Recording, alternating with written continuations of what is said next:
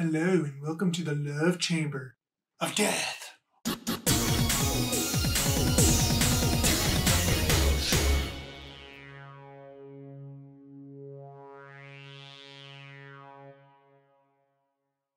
The notions that are about to be assaulted by an assault rifle include, you need to find your true love so that you can be happy, and that there is only one true love for every person out there, and that love only becomes true whenever mutual desire for sex is involved. But these notions are wrong. I will not provide you with the truth on true love. Ah yes, true love. You've got to want it. Your life will not be complete without it. Wesley from The Princess Bride held on to the hope of true love, and it helped him survive getting 50 years of his life getting sucked out of him from the machine in the pit of despair. Suicide suddenly becomes justifiable whenever your true love dies, like in Romeo and Juliet. Websites such as eHarmony, Match.com, Christian Mingle, Zoosk, and Farmers Only make money off of true love's lure. In the book industry, as far as what genre makes the most money, that title belongs to the romance/erotica section, making approximately $1.4 billion every year. In comparison to the number 2 and number 3 slots, which belong to the mystery and crime sections and the religious/inspirational sections, which earn about $700 million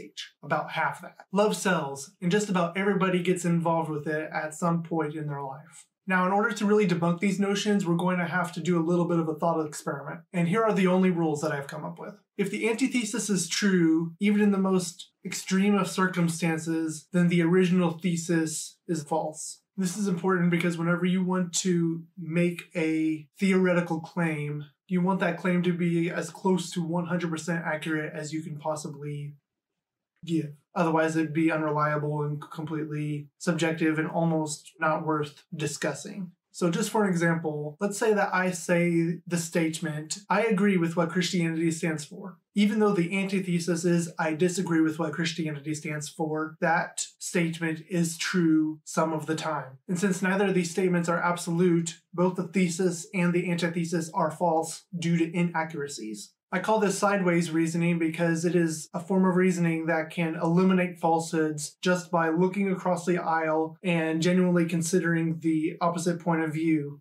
And if a thesis cannot hold up against all a priori knowledge, then all posteriori knowledge that will be inferred by the thesis will be false. For example, if I say the sky is blue, we know that it is false because the blueness of the sky is due to sunlight bouncing off the atmosphere. So if we a prioritize the definition of sky to be the atmosphere contained by the earth, a more accurate thesis statement to make future references will be, the sky is colorless in and of itself, but can appear blue, orange, black, gray, in a wide variety of colors depending on where we are on the earth and where the earth is in relation to the sun, and also based off current weather conditions. I call this backwards and forwards reasoning, and it is reasoning that can eliminate falsehoods by focusing on the details of a statement, where we go backwards to refine our details and then come back forward with a new, truer statement, which may or may not have to go through that process again. Now let's do a thought experiment on some of the things that I said about true love earlier. You need to find your true love so that you can be happy. This statement creates a direct line connecting true love and happiness. The ridiculousness of this statement can be found with a little bit of sideways reasoning, which gives us the statement, you cannot be happy without your true love. And of course, if you derive your happiness from just one person and you don't derive it from other things, you will be devastated whenever your true love does something truly human and messes up. To refine the statement, all you have to do is disconnect the dependence of happiness on finding your true love. Finding your true love can be a source of happiness, but there are many other sources where happiness can be found.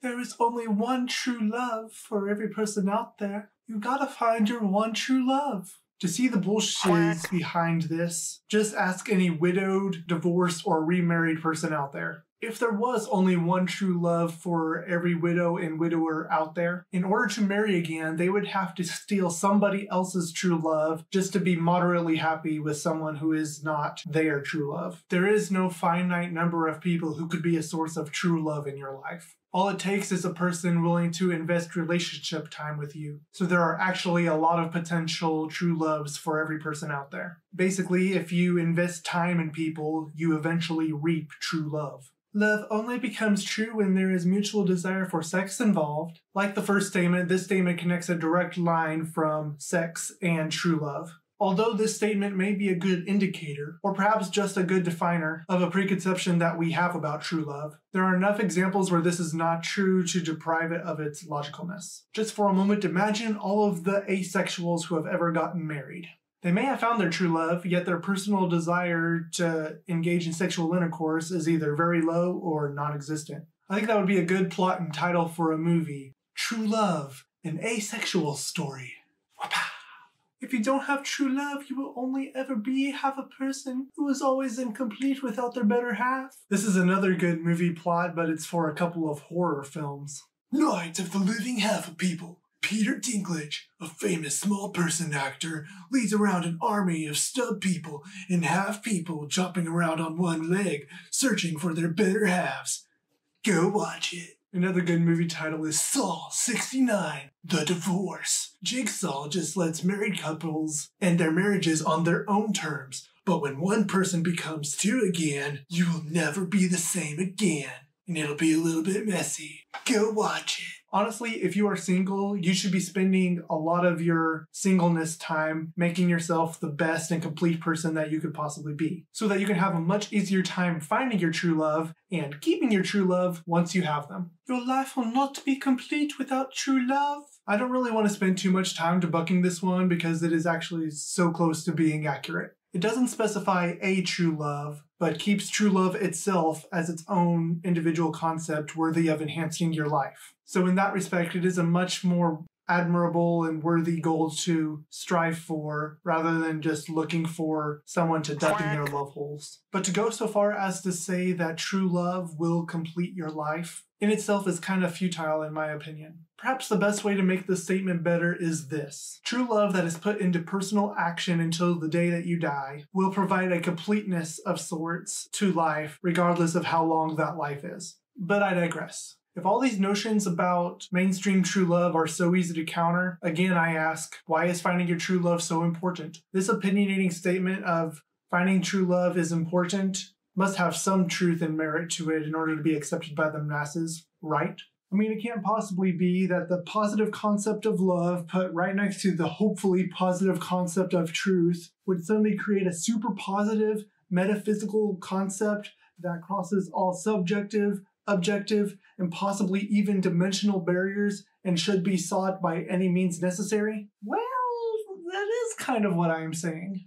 On the surface, it doesn't really make much sense to try to differentiate love from true love. What, is regular love always false then? Is it even capable of being false? If you declare to someone that they are your true love, does that make the statement always correct? No, of course not. Love should always be tested in thought, emotion, and action. And if you don't, there will always be a donkey hole ready to do donkey holy things to you. There will be a creepy guy with a van offering love and candy. There will be a nice-looking businessman ready to take advantage of your money. And so on goes the facade of love for the purposes of personal gain. True love isn't something that you can buy or can receive on a quick whim. It is something you can do by giving love over a long period of time, preferably a lifetime's worth. A good quote that I found, and one that I now pass on to you, is from Lawrence Durrell, who said, "The richest love is that which submits to the arbitration of time." To put into the terms of the true love narrative, you could say that the truest love is that which submits to time's judgment. For honestly, you cannot just find someone, fall in love, and bada bang, bada boom, you got yourselves a true love. Love is a journey that has no intention of ending. It only becomes truer as a purely subjective measure of its potency/intimacy, as well as a result of its duration. Now, I could go on to say what exactly is love, which we already know is, baby, don't hurt me, no more.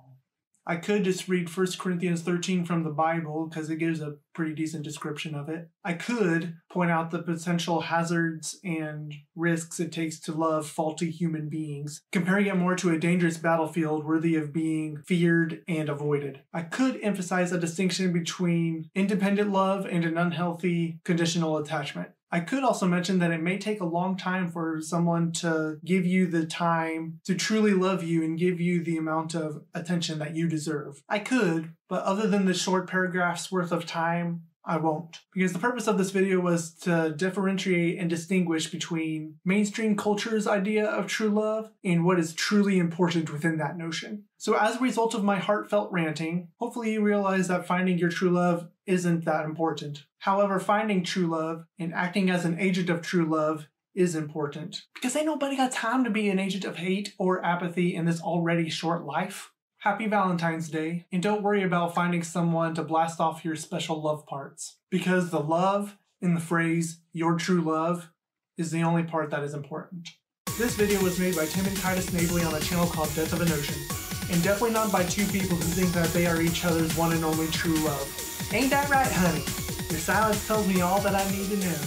Honey, you know I would still prefer a delicious mutton lettuce tomato sandwich. Okay, I'm up. If you would like to become more enlightened, depressed, or enraged with us, depending on your previous notions, please do us a giddy and click on those like and subscribe buttons. And until next time, kumbaya, mother duckers. What is love, love, love, baby? Don't hurt me. Don't hurt me no more. Bam, bam, bam, bam, bam, bam, bam, bam, bam, bam, bam, bam, bam, bam, bam.